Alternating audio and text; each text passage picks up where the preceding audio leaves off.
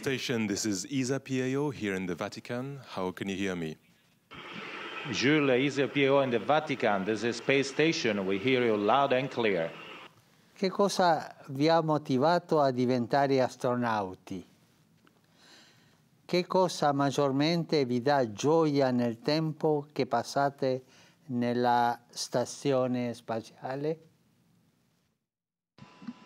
And Your Holiness, in my personal opinion, what gives me the greatest joy every day is being able to look outside and see God's creation, maybe a little bit from his perspective.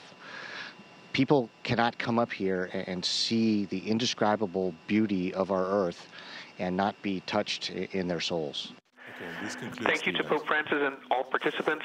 Station, we are now resuming normal operational communications.